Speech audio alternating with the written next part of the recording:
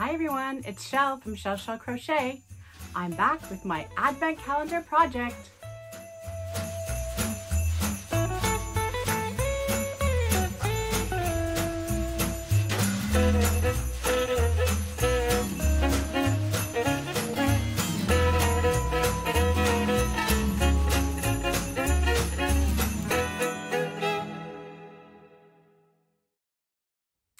Hi everyone, welcome back to Chelle Crochet. So happy to have you here. Welcome to anybody who's new, and thanks for everyone who's been here with me throughout my first year of doing some crochet podcasts.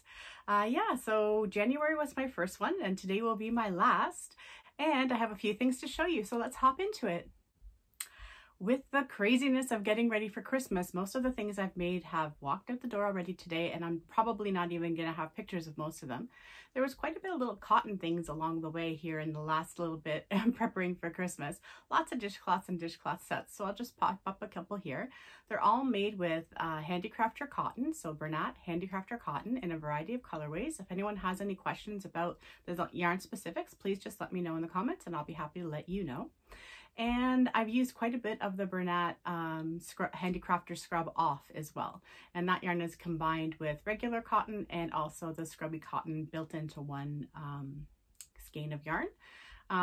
Interesting to work with that yarn. So it works really well if you want a little bit of a scrubby section. It's awesome to have reusable things for the kitchen. So the main reason for being back so quickly is that I did make the Advent project. In my last video, I showed you the lovely Advent calendar that I was so generously gifted by Crystal from Ricola's Crochet Corner. And today I'm wearing the end result. I made a poncho. I'll pop up some pictures here as we're talking about it. I chose to hold this fingering weight 100% organic cotton yarn double with the Bernat baby cotton. And that is a 60% cotton, 40% acrylic blend. It did make for a fairly thick fabric, much thicker than I was expecting, but as a result, I have awesome drape in this.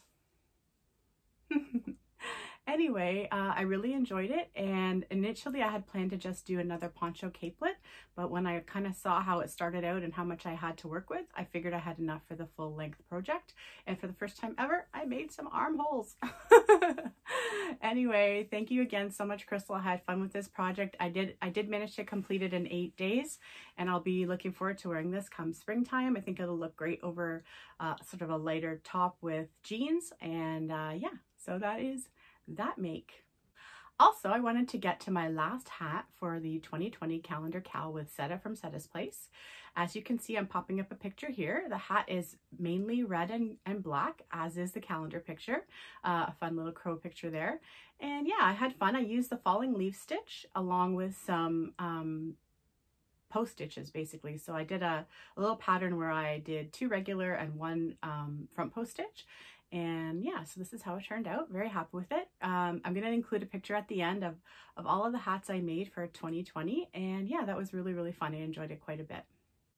Also, I'm going to insert a picture here of my Make 9. First, you're going to see my Make 9 projects that I had in mind for this year. And then you're going to see the actual projects that I made. So I did take a little bit of liberties with a couple of them, but all in all, I think I did a great job of accomplishing the projects that I set out to for this year. I've made several blankets throughout the year, so that more than represented the center square. And I've made more than 1 top this year, so that also worked out for the granny square top I was thinking of making originally. Everything else I made as planned, and yeah, so Make 9 was also fun. It really gave me something to work towards each month, and I'm already considering what I'm going to do for 2021 in terms of project goals. I'll be back in early January to talk about what I'm planning for 2021 and how I want to try to keep myself motivated on a month-to-month basis. I've also been the lucky recipient of several Christmas cards, and I will pop up pictures at the end along with who they were from, and big thank yous and shout outs to all those people. So if you want to have a look at my Christmas cards, please stay tuned to the end of this video. I am waiting on some yarn. I finally did place an order with Hirschner's on December the 1st. It shipped from them on December the 3rd, and I do not have it yet. According to the tracking, it has been spending quite a bit of time in Chicago, and from what I understand from Hirschner's customer service, that's probably that it's stuck in customs. And she says sometimes it can take up to 21 business days to clear through customs. So just patiently waiting now that I know I don't have to be worried that it stopped tracking in Chicago. And I'll just, you know, happily wait until it finally arrives, and I'll be happy to show you all when I do get my order. But I do have something I get to open today. I mentioned a couple videos back that Debbie from the Canadian Crocheter was very generous to give me a Christmas gift that I've been very patiently waiting to open, and I'm going to dig into that now. I'm just going to get rid of some of the tissue so it doesn't make too much of a rattle, and I'll be right back. All right, so first we have, look at this. Oh my goodness. I don't even know, I've never seen this before. Wow, super, super soft. There it is, Serenity Tweed. Oh my goodness. 60% cotton and 40% wool. Oh my goodness. It doesn't feel like it's got wool. That's awesome. It says color is Sweet Pea, and then there's a dye lot. It's a 3-weight, and it says dyed by Brown Sheep Company Inc., Mitchell, Nebraska. And then there's washing instructions and stuff. So there's this, it is tweedy, and the tweedy might not come up on the camera too well, but it looks like purple and gray. Like, it's definitely a lilac-y purple. You can see that much. I'm not sure how much you're going to see of the mix in there. Beautiful. And there's 5 of those. And then there's another one. And this one is called Chocolate Lily. So pretty. The specs are the same. I will just also say it's 3.5 ounces, 100 grams, approximately 210 yards per skein. That is awesome. Look at that one. Oh my gosh, Debbie, thank you so much. That is beautiful. My wheels are a-spinning. I don't know what I'm going to make with that. Beautiful. All right, let's see what else is in the bag. Oh my goodness, there's 3 sweet rolls in there. So soft. We don't get much access to this sort of stuff here in Canada. Anyway, so this is, you guys are probably very familiar with sweet rolls, but how pretty is that? It's 5 ounces, 140 grams, 245 yards, 4-weight yarn, 100% acrylic, and it is color Frosty Swirl. Oh my gosh, it's so pretty. So that's quite a bit of yardage with 3 of those. It's so soft. I did work with one of these once. I made a hat because I found one on Amazon at a decent price. But yeah, that's going to be fun. I got to figure out what I can do with all 3. Awesome. There's one more thing in here. Let me check it out. Oh, this one's local to us. She put a little sticky on the outside of it. This looks like red almost. Let me see. Check out this purple. I'm going to show you all 3 and then I'll look at what it says on the outside. Super nice gray. And then this last one is like a light teal, but it's got a bit of a sheen to it as well. So this one says Camilla Valley Farm. And then it says UKI-3/2 mercerized cotton. And this one's called Duck. And this one is 4/8 cotton, dark gray. I think that means that the sizes are a little different.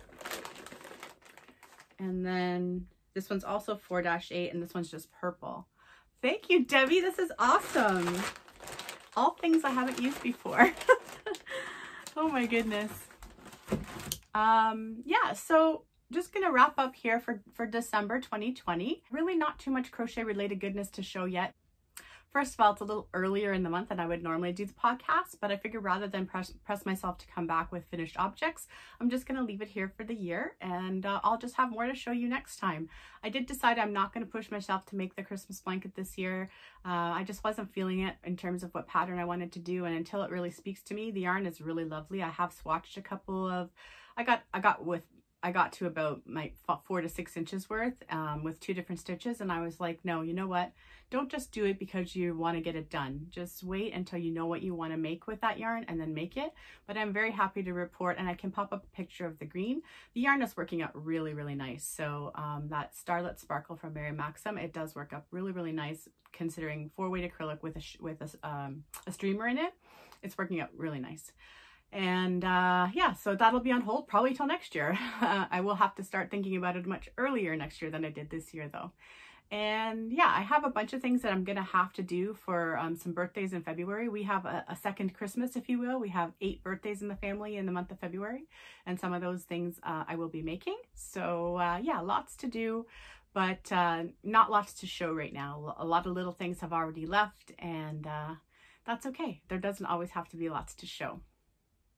There's been so much going on. I didn't want to take up too much of your time. I've been really enjoying watching everyone's Vlogmases and yarn haul videos and different things. I wanted to wish everybody happy holidays, Merry Christmas to all those who celebrate. I hope you have a very safe holiday season, and I'm looking forward to the new year. Going to take some time to think about what I want to do for next year in terms of videos and in terms of what my goals are going to be crochet related.